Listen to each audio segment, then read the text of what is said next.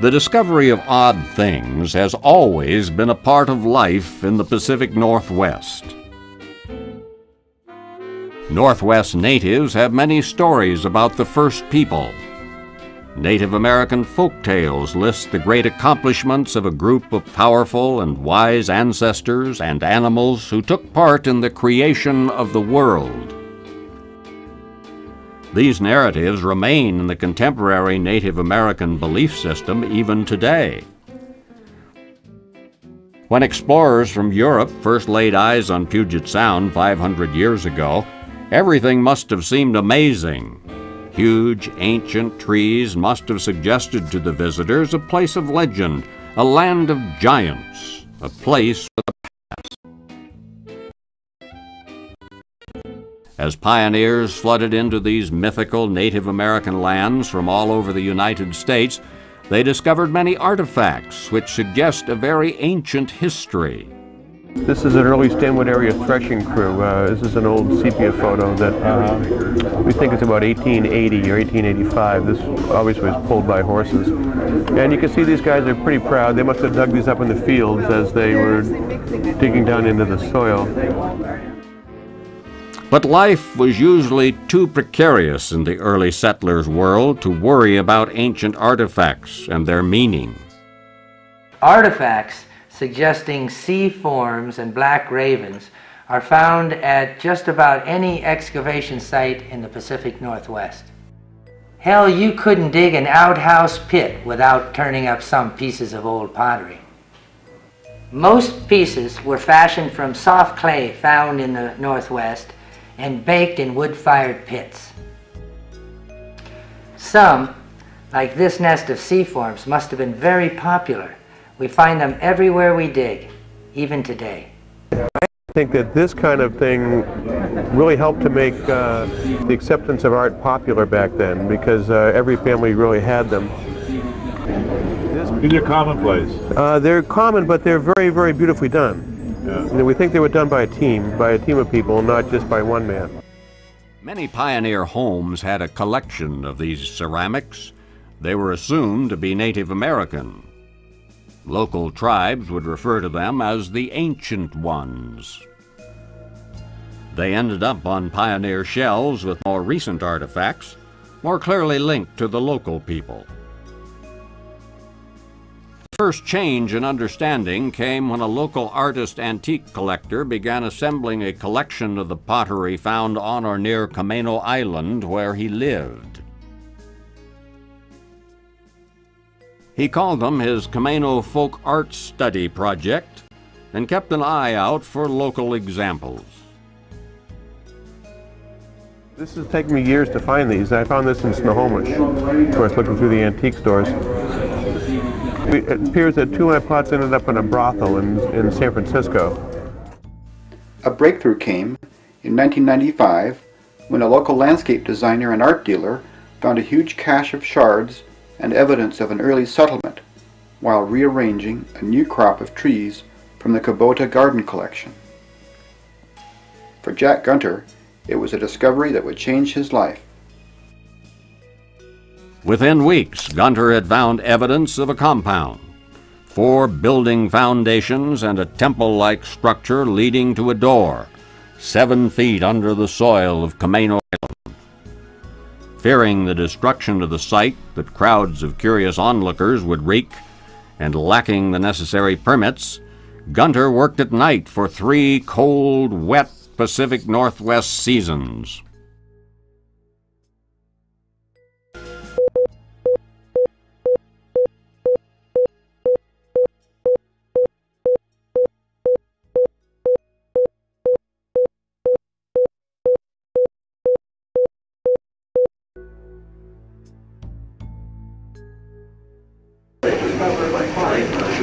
Without the words or without the words? Speaking. Yeah, I learned the English kind of like many people here in Germany. We speak many languages.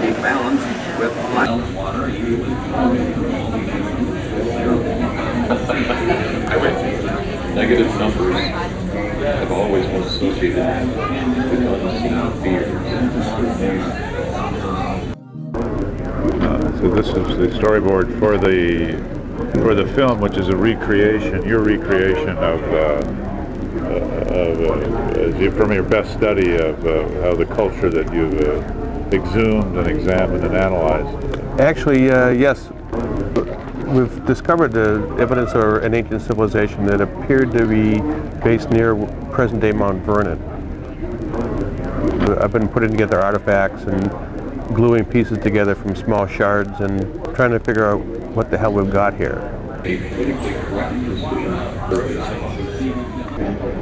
A lot was learned about this culture when these two urns were assembled and examined. Now, this urn has indications that any Northwest navigator would recognize. It's a map. It's a crude but remarkably accurate map of the Strait of Juan de Fuca and the islands of Puget Sound. The known world was smaller then. It stretched from Camano Island to present-day Friday Harbor.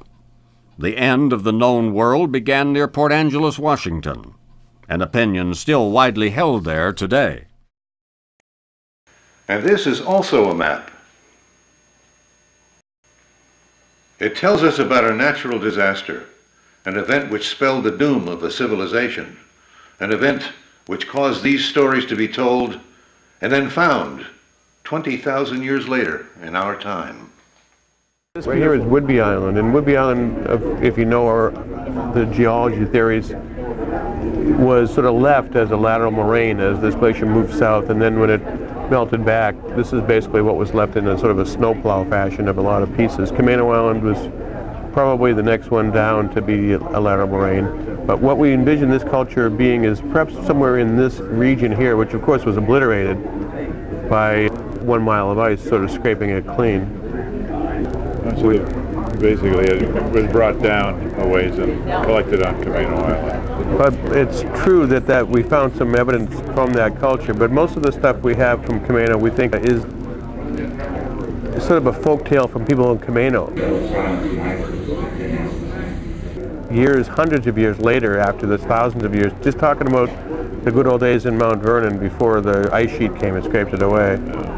So most of what we have here are sort of narrative told, passed down histories and myths and legends that we've put together. Can I show you some? Yeah.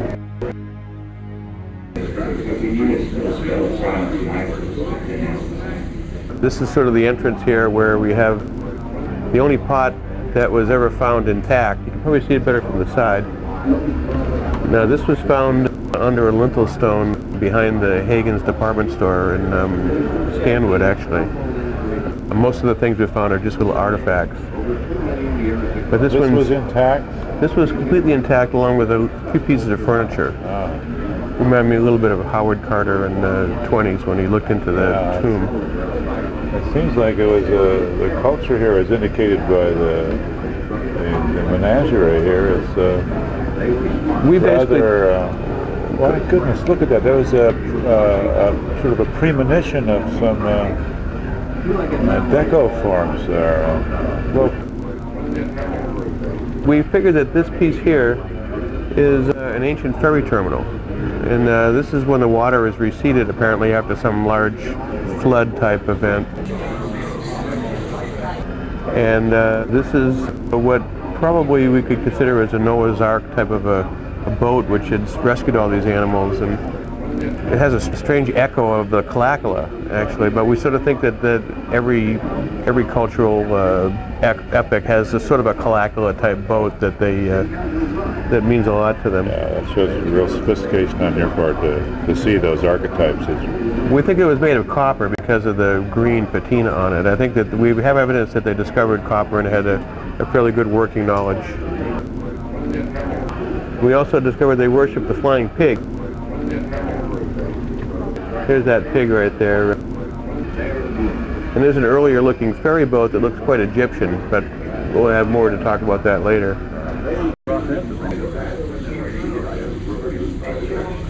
Your skill. Yeah, I'm a painter. I basically just wanted to do some paintings in this show that would represent my viewpoint for each of these rooms. And having found these artifacts, I still wanted to put some of my own art into this exhibit.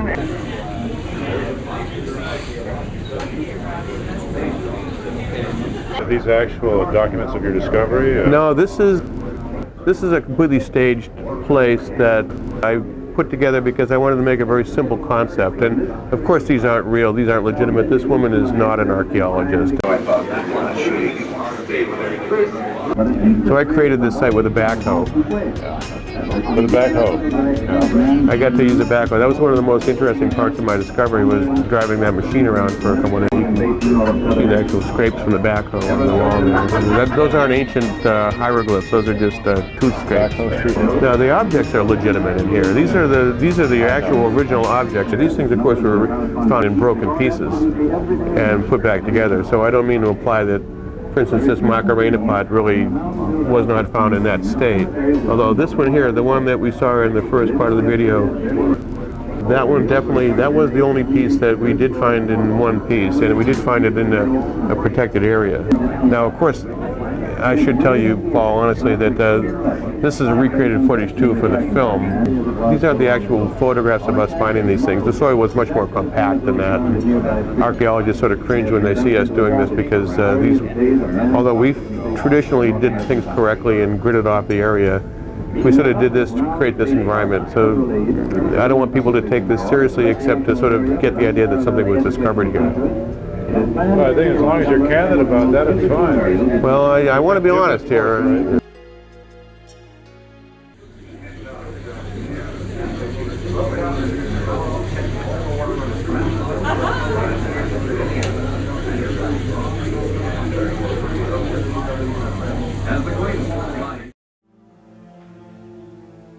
The story of a catastrophic flood is common to many cultural folk histories.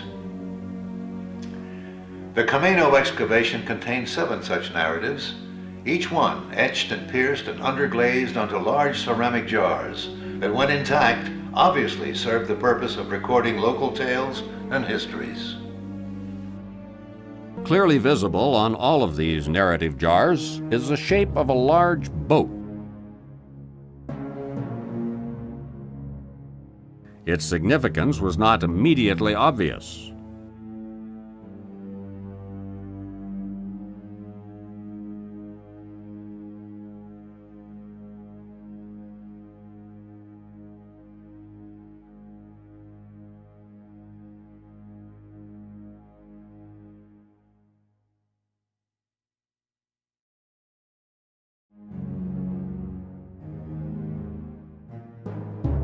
Fortunately, there are clues on each of these pots that, when taken together, reveal the reason for this obsession with a boat. A boat with ties to the ice. A boat with a connection to something very nasty that happened a long time ago. Something awesome enough to create a legend.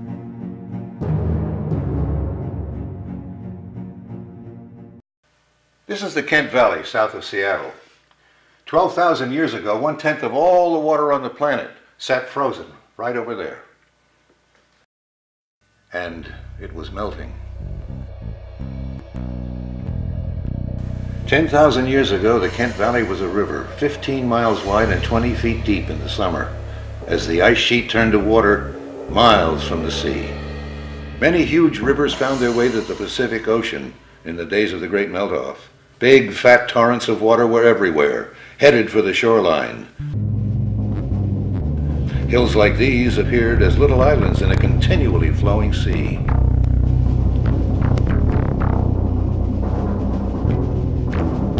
As the Great Wall of Ice that stretched north for 6,000 miles began to melt back, billions of tons of water flowed into the Pacific Ocean.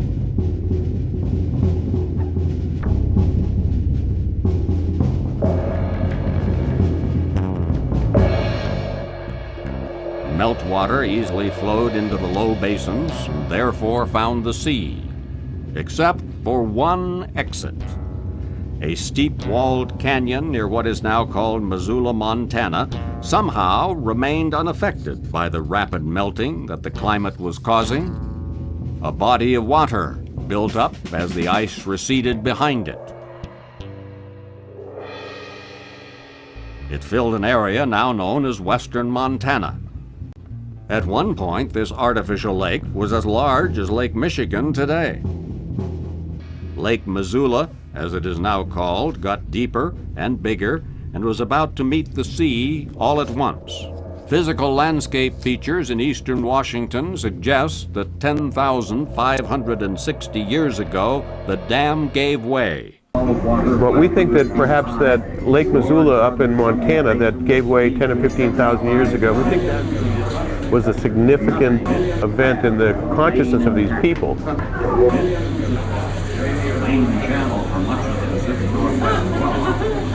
If you were watching Lake Missoula from some high point and watched a half a mile of water sweep over the eastern Washington plains, I think you'd be obsessed with the idea that some major calamity happened. The Northwest is filled with monuments to a great ark. People still worship in them just south of the Mount Baker Range.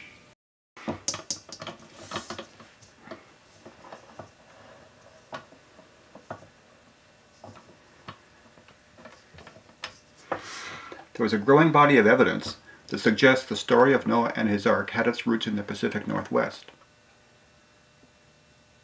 Many attempts to locate the remains of this legendary vessel on the snowy sides of Turkey's Mount Ararat have met with failure. Perhaps they should look instead at Mount Baker.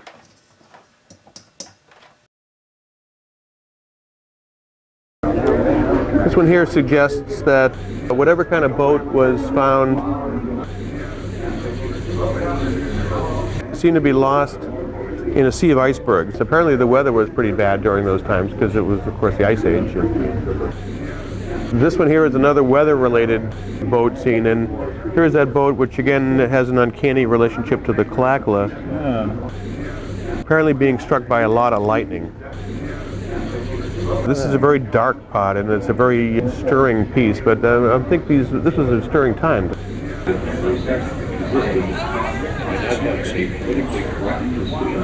This is a very Egyptian-looking boat. Apparently there were some characters up here on top, and there are a strange bunch of animals, including kangaroos. Of course, we know that there was a land bridge to Australia about 80,000 years ago, predating our land bridge to Siberia by quite a bit. And we strangely enough have a beagle here too, which a number of dog people were curious about. They didn't think the beagle really had a lineage that went back to this era. Well, that's pretty well true. They're wrong. Well, there's no disputing the evidence, really. We can't imagine what a boat here 30,000 years ago would be doing in Egyptian times 20,000 years later, but it's now pretty well established that this land bridge was a two-way street. And a lot of people from this area were going into Asia during the Ice Age. And we think the Egyptians stole this idea from us. And we find a lot of evidence later on of other cultural influences from our society. You know, I think the people coming one way with the Clovis points and these little arrowheads were really not very interested to our people who were going to the east with early edition machines.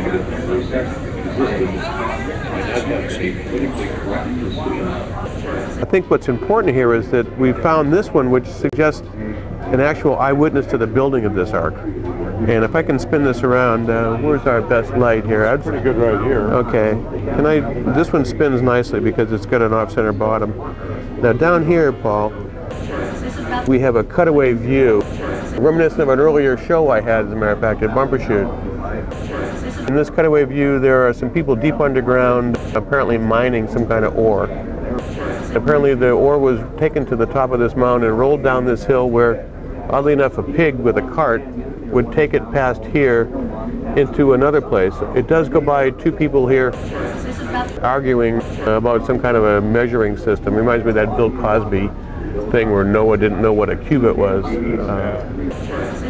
Apparently this ore was put into this place here, sort of a hopper by these beautiful women, and as the ore went down into this reduction furnace, it was melted, and these people would take it down to here where a large crucible with wheels on it, and wheels are common to our culture, and they sort of disappeared for the next 20 or 30,000 years until fairly recent times.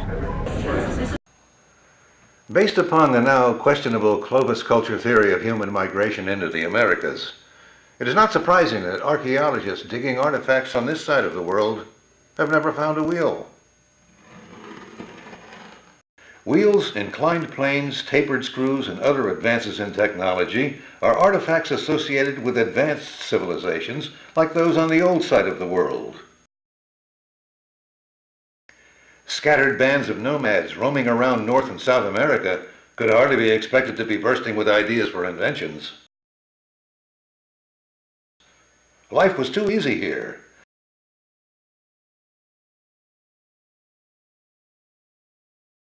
The early cultures in Mexico and South America knew all about circles, for instance. They used them in designs and calendars. They just never put one under a wagon. The Camino Island excavation unearthed lots of wheels. This was bad news to more conservative archaeologists. So this was taken over here, and I can spin the pot as you. This ore, now melted, was taken over to this other building here, this other wonderful piece of architecture, where these people here are actually seem to be pouring it into some shapes that made molds and that formed big blocks of this material, which we think was copper. I mean, it's pretty obvious that they didn't have too many metals to work with, but copper would have made a lot of sense in the Northwest. And then apparently here we have a team of hammering type men that were hammering this flatter and flatter and flatter and into fairly malleable sheets. And now this is a strange thing. This looks a lot like an early secretarial tool, which is used to create holes in the copper. These things are not very common these days with the age of computers, of course. Apparently there are some people here, I'm going to turn it back for you a little bit. These people are taking these finished sheets up and they are putting them in place in this architectural backbone of this ark, and they're putting in the window frames here, and they're just starting to put in the walls. This is sort of an early version, we think, of the creation of the ark, and how often do you get that, of course?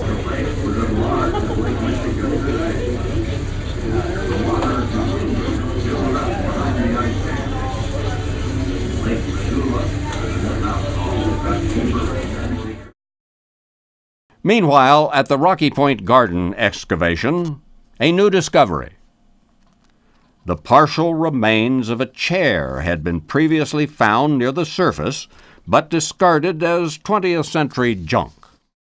It was an artifact from the 1950s, a metal and leather chair, once called the Wassily chair, by the designer Marcel Breuer, in honor of his pal, the painter Wassily Kandinsky. One of your paintings? Yes, it's a work that I'm rather fond of. A good piece of abstract painting, don't you think?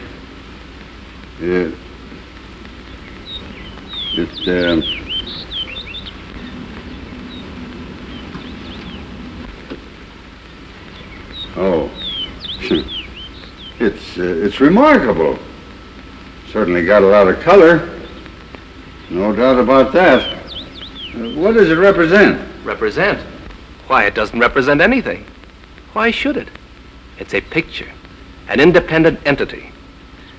There's no reason to imitate something else.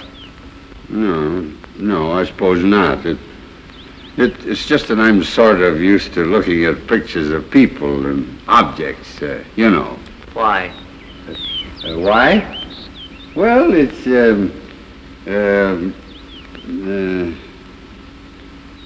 why?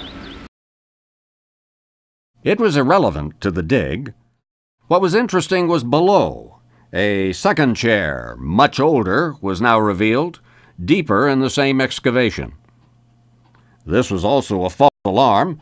It was fashioned of oak, not a material expected to survive 20,000 years in the damp Camino Island soil.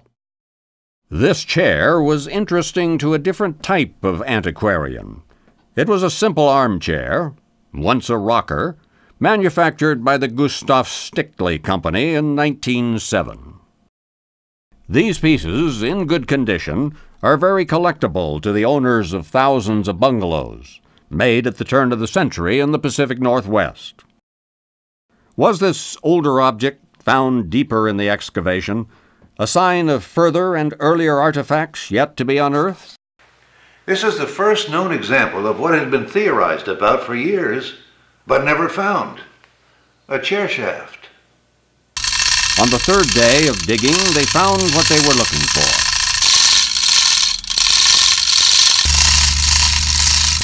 "23 feet under the Camano Island surface rested a construction of iron and bronze and mastodon tusks.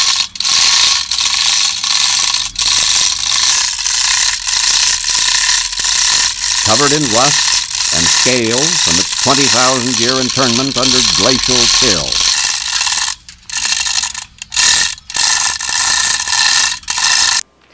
This mastodon chair was the first object that suggested that this was more than a nomadic village discovered here on Camano Island.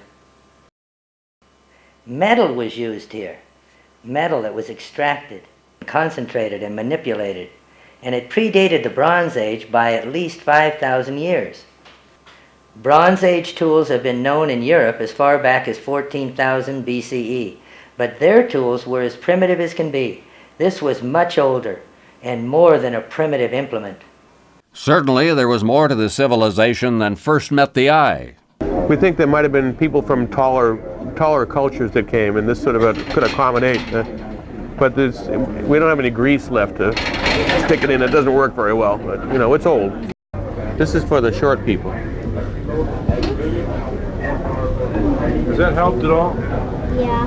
Oh, okay, great. Well, that's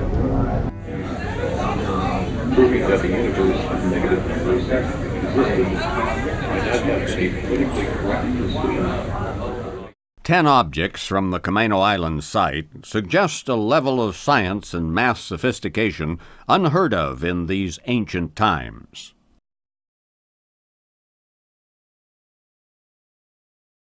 Of the reconstructed artifacts, one pot stood alone in color, texture, and shape. It was a gruby green-colored cylinder, decorated with a regular pattern of square holes and raised blocks. Were these features purely decorative, or did they imply some kind of language or counting system? Archaeologists have known for some time about a system of communication that the Inca civilization used in the ancient times before the Spanish conquest in the 1600s. It consisted of an ordered sequence of knots tied in a series of parallel strings. These sets of knots were called quipa by the ancient people whose kingdom stretched across the backbone of the rugged Andes Mountains 400 to 800 years ago. Examples are still available from high-level antiquities dealers, but they are rare. By carefully noticing the placement of the knots and their relationship to the knots near them in neighboring strings, a casual reader could, 7 centuries ago, understand the weaver's message. Quipa writing utilized mathematics and craft to convey information much like the high-speed computers of today. They were the invoices and the newspapers and the libraries of the Inca society. There was even a special set of knots which were understood only by the privileged few. High priests and politicians of the day could pass coded messages without fear of translation. It was an early form of what we now know as encryption. When the green Camano pot design was visually unraveled into what archaeologists call a rollout, the design looked very similar to knots in a chain of 15 string. There was clearly information in this decoration, but what did it signify? Within days of the green pot's discovery, a computer software analyst interpreted the series of bumps and holes. The pattern was a binary code, the simplest mathematical counting system in the universe. I suspect that the Inca system was a long evolved offshoot of this very early binary pot, where the messages here are run in long vertical rows. This strange green vessel had more secrets to reveal. The numbers represented by this binary-based surface were prime numbers, the most magical numbers in the world.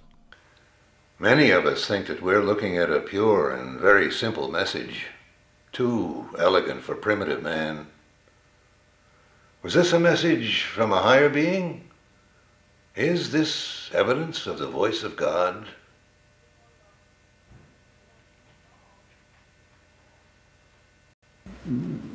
This simple mathematical proposition here is interesting because of the universal implications.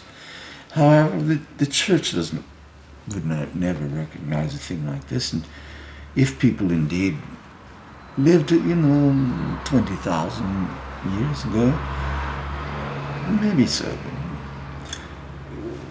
What does it matter? What does it matter? And when you consider these people were 30,000 years old, way before the decimal system, it is the simplest number system. Just a 0 and 1 would have been a wonderful way to start mankind on a counting idea. Is the message on the green pot the voice of God? Did the ancient Inca Empire base its math and language systems on a holy binary code sent here to Camano Island thousands of years before? A computer analyst working as a volunteer on the excavation project came up with a possible solution based on early musical devices. He asked this question: if this pot were to spin, what would it sound like? If this vessel was part of a music-making device, like a music box or a player piano, you'd have 3 sets of 5 chords that would keep repeating. This is chord 5. It only contains high notes. It sounds like...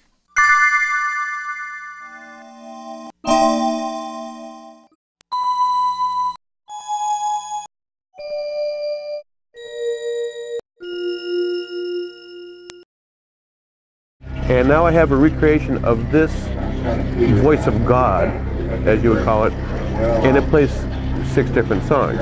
They're similar, but they're not quite the same. And isn't it ironic that in this world that we live in, where there's people killing each other over the fact that one person in one religion thinks that the other religion is not getting it right? Basically, it's the same message, and I think that perhaps the message that fell to earth had a lot of different interpretations that came from the same data. How many wars, how many crusades have been, and how many people have been slaughtered in little villages because they just were in a disagreement with the way the voice of God sounds, And the message is always the same, but there's just a human twist to it that sort of causes all the conflict. Proving that the universe of negative numbers existed. A significant thing we found in this binary code system was this series of glass artifacts. These things are what we believe are hymnals, which use the voice of God in sort of a handheld fashion, so they're more transportable. One of these was done in a blue, and it's basically intact. And this one down here, which has been censored or broken or in some way destroyed, has all red data, which we think probably was a different musical mode, perhaps a Lydian mode versus a Mixodylian. And the one that we like, of course, the most is this one with all these colors. We think this is the very first Unitarian. This one is the first pot that we found that showed evidence of conflict.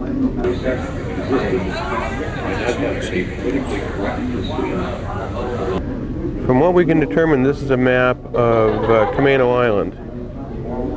And right here there's a dock where, of course, now there's a bridge to Stanwood. As you spin this pot around, we see a very large and a very vibrant culture that we see later evidence of this art in the Olmec culture in Mexico. Very similar heads are found in Mexico even now, and they're not quite sure where they're from, but of course now you know they're probably from Camano. They're wondering if they're African or if there's some European influence on the early Mesoamericans, but we think it was just people from Camano and Mount Vernon that had to move south during the end of the Ice Age. But what's significant here is that this army, apparently there is a very bellicose people And there is armies and soldiers and mounted horsemen and people practicing, and they seem to be all headed across Camino Hills all the way down to the south end. By the way, you can see the Cascades in the background here. It's a very accurate map of Camino. And it's past the baths here. There was a famous set of baths here, which is real similar to where my hot tub right now is located, ironically. And there's stories that still persist for that. Would that be ironic or coincidental? Could be coincidental, but it is ironic. You're smarter than me with those words. Now, apparently down here at the very south end was the center of aesthetic culture. At the south end of Camino? Yeah, and once again, we have a similar coincidence on Camino right now where we're down there. We think this plot suggests there was an aesthetic cleansing when the conservatives took power with a great deal of force. And this is the day when they went down to the south end to kick some art ass. Yeah. And since that, we think that this is sort of maybe the turning point from the renaissance of Camino Island until the sort of the dark days of conservatism that followed afterwards.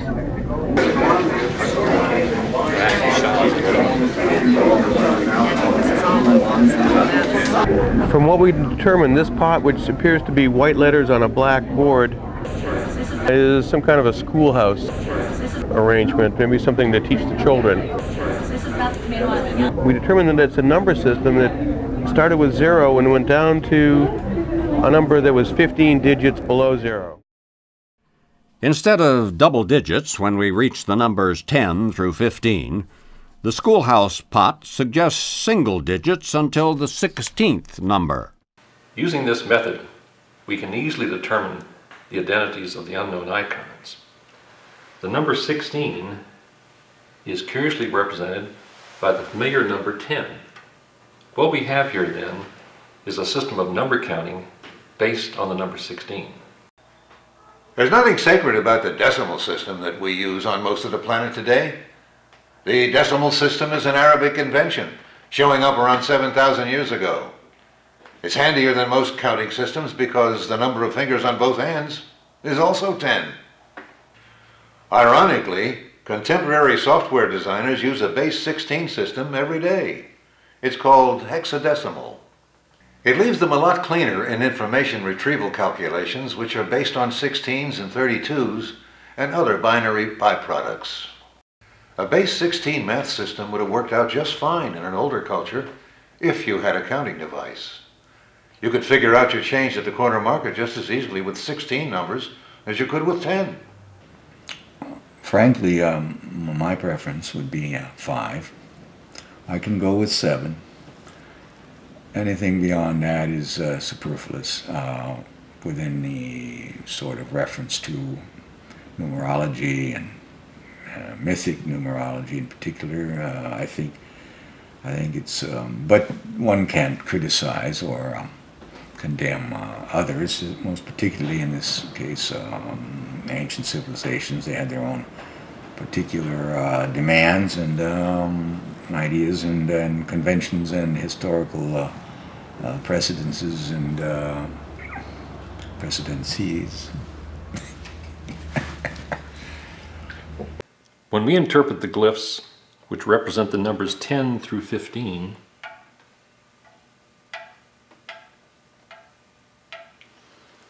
we discover the source of an age-old dispute. Those upper numbers are depicted as sexual organs, rude body parts, and flatulism references. Here in Europe, I've never seen this sort of thing where the male member is inserted in combination with the female. It's all in a sense as you see here. Can you see this? Yeah, it's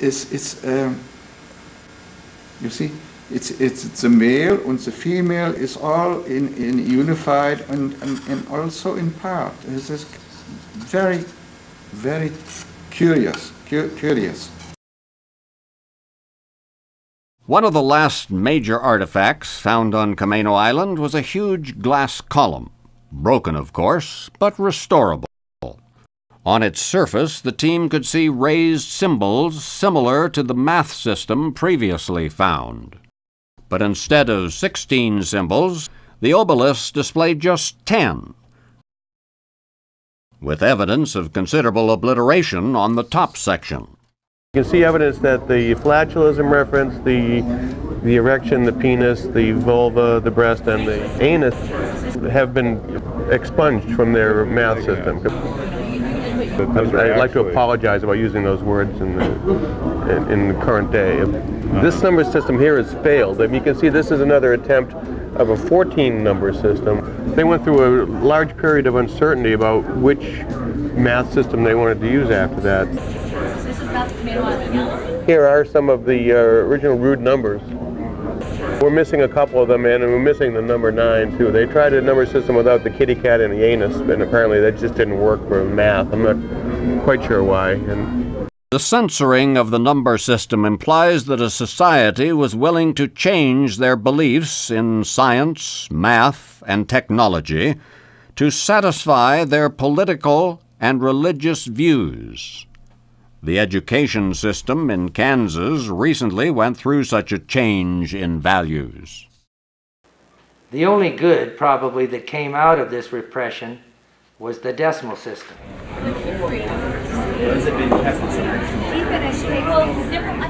We think this one here was an early adding machine. If you look at this as a base 16 device, you can add different numbers, getting down to the 10, which of course in this culture is 16. And in here you can actually add 1 to a fart, and you get the number 10. And apparently these different lines here are the additions that you're making to the base unit at the top. It's very elegant, really. I think it's beautiful. Even let's see what the origination of the plus sign here, I think, is first displayed in this culture too. Now, by the same definition, we see this minus sign right here. So this is clearly a subtraction machine. Where's the minus sign? I guess there's right there. That's sort of that what appears to be a dash here. Yeah. See, this would have only been recognized as a minus sign because of the knowledge. It's just a structural. No one would have really known. It could have been a buttress of some sort. Yeah. But again, here is our number system: 0, 1, 2, 3, 4, 5, 6, etc., going around to the kitty cat and beyond. This is really a Paleolithic computer. It provides a wonderful window into this remarkable culture. It proves the existence of negative numbers. Primitive people have always feared negative numbers. By doing simple arithmetic exercises with this prehistoric subtracting machine, it is easy to prove the existence visually of numbers like -3, which are impossible to see, but with a device like this, easy to understand. Proving that a universe of negative numbers existed might not have been a politically correct decision for the maker of this pot. Particularly during the dark years when conservatism reigned, life in early Camano Island times could have been filled with danger if you knew too much math. This one suggests a triangle. And it's a beautiful triangle that goes all the way down to the very bases here. It almost looks like a landscape. We've had some people analyze this, and they say this is a triangle similar to one invented by the Polish mathematician Sierpinski in the early 20s. This is an early fractal, and they had some knowledge of fractal geometry, which really astounds the mathematicians, but again, we think that this information was probably tossed out with all the rude body parts when the conservatives sort of came back in. So we think Mandelbrot's equation was just around the corner when they came in and took over, but what can I say? Proving that the universe is negative. This is a very significant pot in the dating process. We do have some clues here. Now, this is a collection of stars across this top of this pot, which tells some kind of a story. And there's a whole bunch of stars here, and they're all in a big mass. And we've basically come to the conclusion that this represents a comet. What we found was that if you go down here to the bottom, I'm going to spin this pot.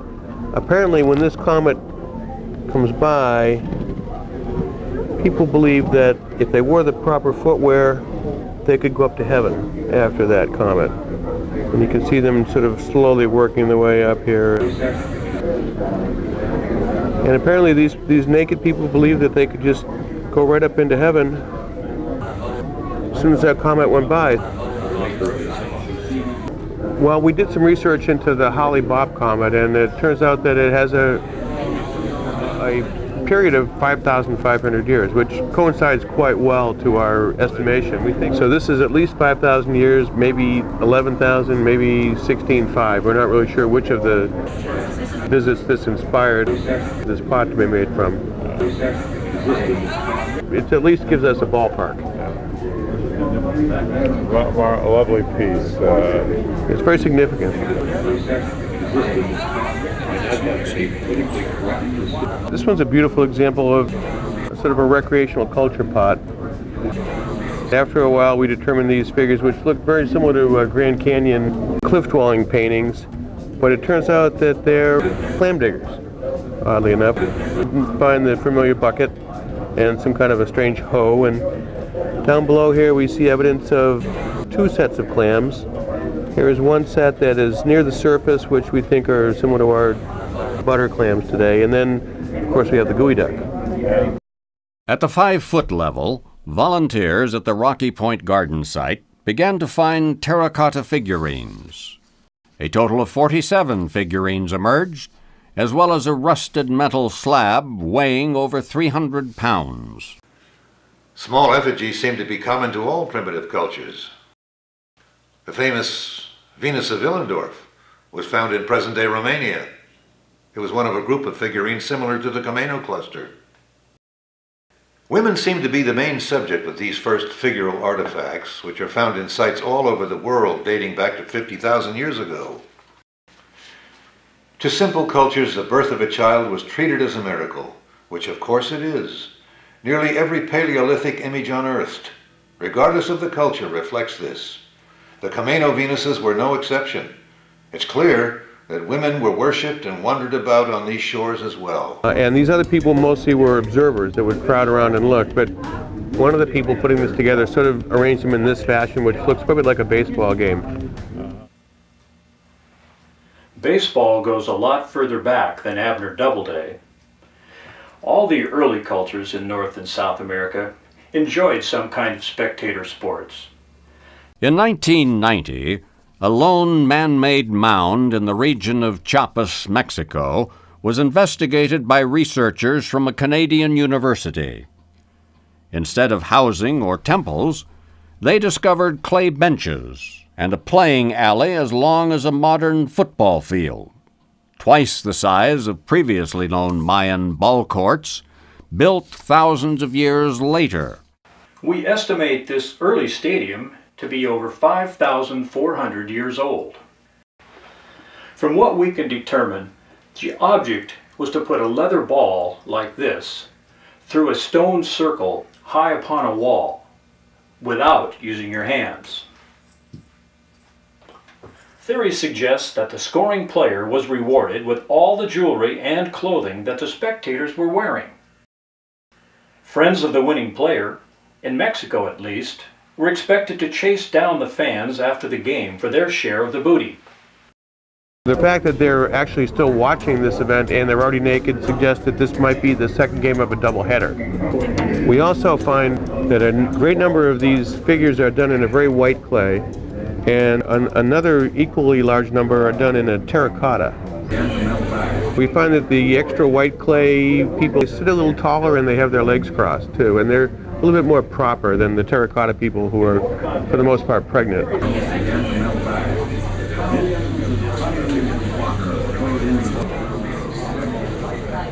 Every culture's got its erotica, you know, there's no question about it. These were sort of the Playboy magazines or the erotic websites of the early cultures. Das ist, nein, wir haben mehr hier, more, very interesting is this part here. This is interior, yeah? It's going inside, we think. Now, what kind of mind does these people have with this concentration, with the female, obviously, elemental, Aperture, was denken diese people? But they were probably really popular with the terracotta people.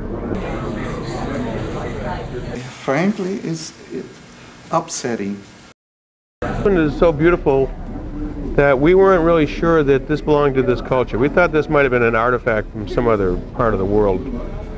I don't want to really put this into our culture. As a matter of fact, I've sold this spot because it was much too beautiful to fit with my world. But we borrowed it back for the nature of the show. How much did you get for it? $1,200. You'd probably not rather say that, would you? No, I did quite well with it, actually. But I don't deal in ancient artifacts very often because there's an ethical issue there.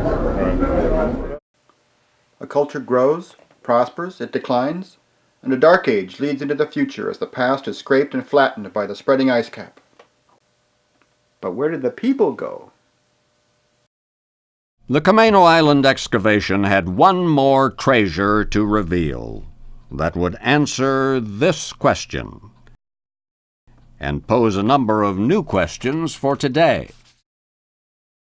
The piece of glass almost escaped detection. A pile of neighborhood trash disguised a portion of the slab uncovered by a heavy winter storm. It was the tip of an iceberg, which led to another cache of sporting figures and Venuses and a much more elaborate stadium, and with it a link to the present. It was a find which astonished even the artifact-hardened Camano Island excavation team. In the end, 2 bronze models of sports arenas were uncovered, along with 2 slabs of primitive cast glass and numerous figurines in bronze, clay, and amazingly glass. Most incredible of all was a framework of metal enclosing a series of huge hinges, which, when placed on top of the architectural model, appeared to suggest a roof. More than that, a retractable roof that was planned for a structure 35,000 years ago.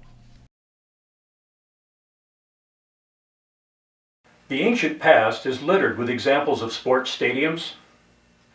A few even sported some protection from the weather.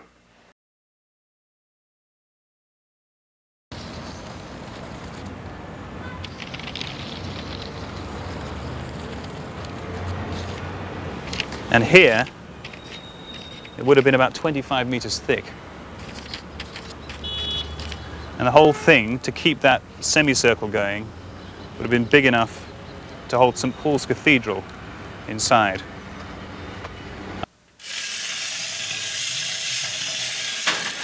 But none of them worked like this. Huge columns provided a viewing platform and shelter for the early Mount Vernon elite. They would travel across the lozenge-shaped field, pulling the hinged roof across the length of the stadium. These corporate boxes would move across the field this way in a parallel fashion and cause this roof to expand. And it worked quite well. It's a little rusty. The discovery of hockey-type activity at the Camano Island site was an important link to many unsolved historical puzzles in more recent Northwest history. They all involve a legend. Lewis and Clark were the first Europeans to encounter this story in 1806 on their discovery adventure across the Pacific Northwest. And now I will read from their journal. November 12th, 1803. Today, on the 5th day, at the Stevens Pass Camp Sacagawea returned. She has news of a band of women who had been sighted recently by the Skykomish people. She tells me that contact with this group is exceedingly infrequent. The women are known to favor a sport which, when described, appears to be similar to lacrosse. November 15th, 1803. We've exited the mountains and headed toward a thickly forested shoreline, heavy-hearted at not having met the female sporting tribe. Our loins, heavy from the absence of the fair sex on our journey, had quickened as of late at the thought of such a meeting. The campfire conversations lately have turned again to sheep, which, and here's the famous missing page that Lewis and Clark never wanted anyone to really see. That reference to the women in the mountains remained the only one recorded in the 19th century. In the 20th century, as populations grew, more encounters with this band were inevitable. To the popular Cascade Mountain photographer, Asho Curtis, at the turn of the century, this mythical group became an obsession. In his later years, he confided to his friends, his brilliant career as a photographer in the North Cascades was spent in a futile attempt to find and photograph this elusive band in their domain. Curtis was crushed when he heard that a relative stranger to the Northwest, L.G. Linkletter, had succeeded in photographing some of this mythical band of women on Paradise Glacier, high on the side of Mount Rainier.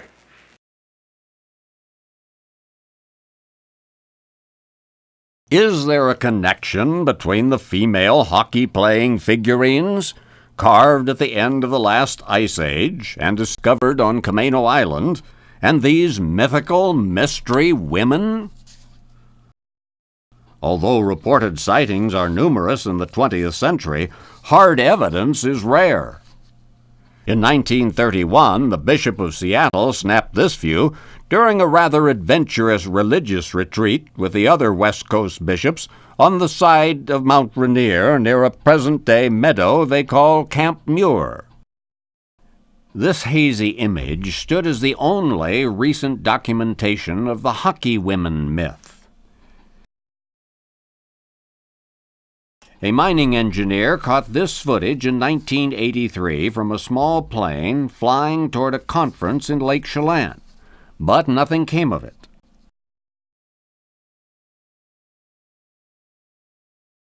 I did some paintings of the women playing hockey there that I'd like you to see. I flew some women up to a glacier in 1999 and I had them try to recreate this culture. This one is a kick save. This woman is the goalie, there's no question about that. Would you like more information? And this person is coming in, which we think is an early breakaway. The band of women remained a 20th century rumor, the Pacific Northwest coast version of an urban legend, until the capture of a wanted Norwegian fugitive added new light on a 1,000-year-old myth. The mountains of the Pacific Northwest have long been a haven for odd characters, unreasonable people, and those who had no use for neighbors. The little town of Darrington, nestled in a steep-walled cul-de-sac in the North Cascades, was such a place.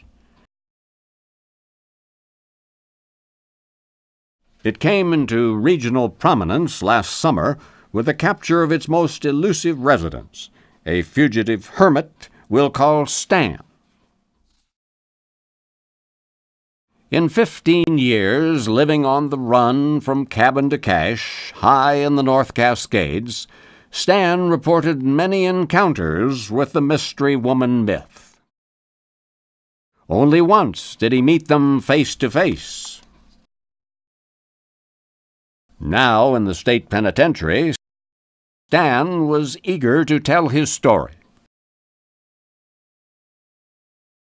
It was very difficult in the mountains up there. Crime is not a word you think about in a high altitude. The mountains, they're beautiful, but they have no soul. Until that night when I saw the women. Many times, in the highest and most difficult terrain, I'd seen their marks in the snow. I knew their scat, but I never knew their source until one moonlit evening near the mountain they call Glacier Peak. I had walked to a crest and was resting when I saw them. They were marching single file along a mountain ridge. I counted 7 of them. The moon was full. I hid behind the crest and I watched them as if it were the hour of noon. They played with a fierceness that I had never seen, even in the Stalin years, even in the Viking times.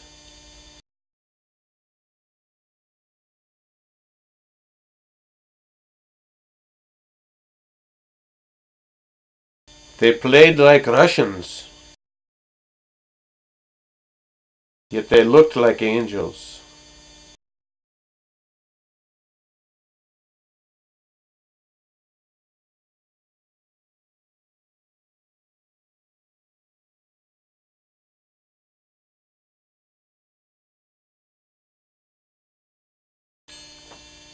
I was spellbound.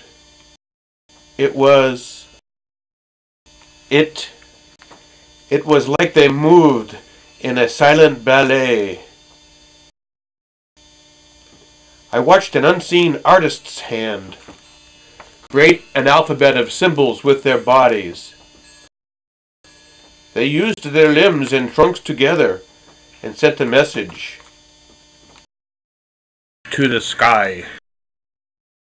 When I woke up, they were gone. The events of the rest of the evening are difficult to recall. I remember something about being discovered. Then something wonderful.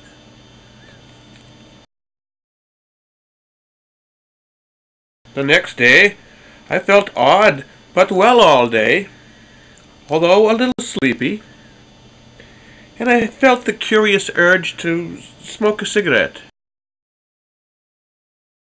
Have we seen these symbols before in the ancient recounting of the Mount Vernon culture? Many places in the New World are known for strange symbols not yet explained.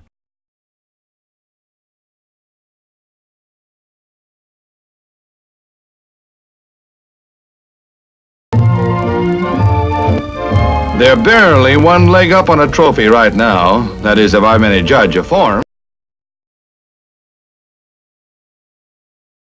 Some display messages aimed only at the sky.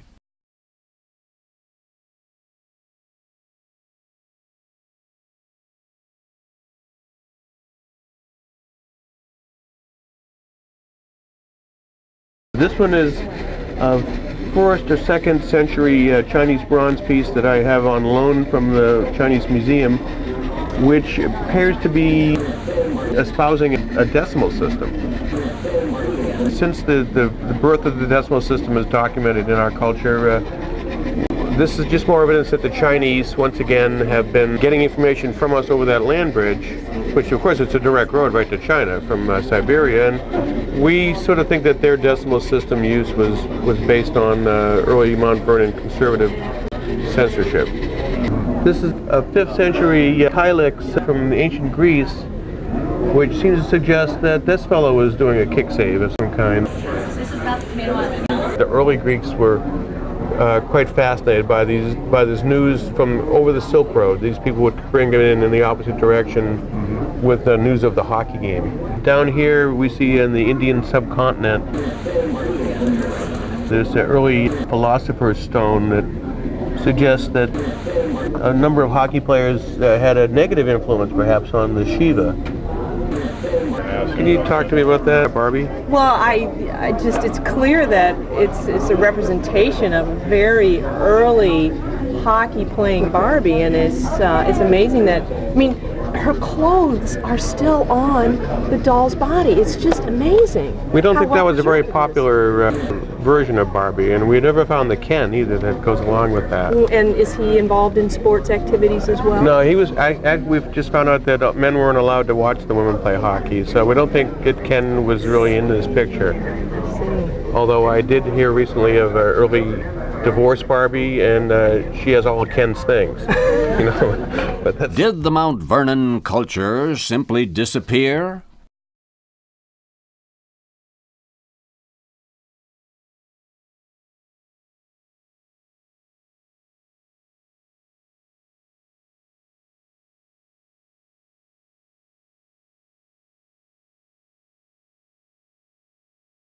Or did the knowledge of these remarkable and creative people simply get scattered and simplified and carried to distant corners of the planet, where they found a reception free from fear and far from small-brained leaders who would dare to smother the human need for expression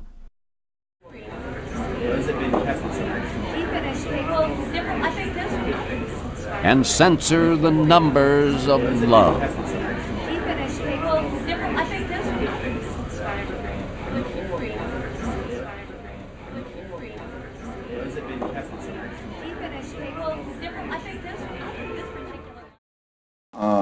Danke schön, gnädige Fräulein, für diese.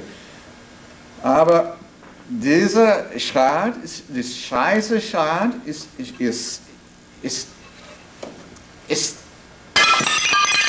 that's what I think of your evidence for this. This is false, truly false. I cannot say more. Ja, Rolf, bitteschön, kann mir hier zugehen. Ja, ja, danke.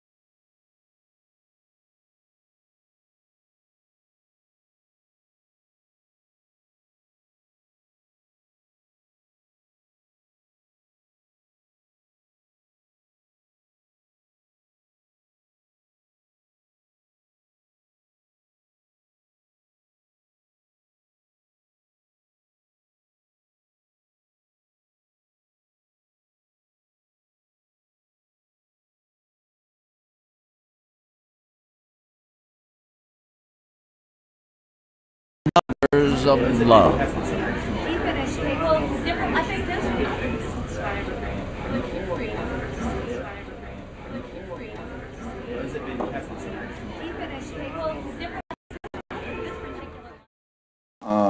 Danke schön, gnädige Fräulein, für diese.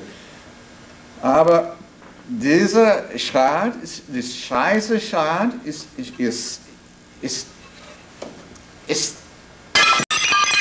that's what I think of your evidence for this. This is false, truly false. I cannot say more. Ja, Rolf, bitteschön, kann mir hier zugehen. Ja, ja, danke.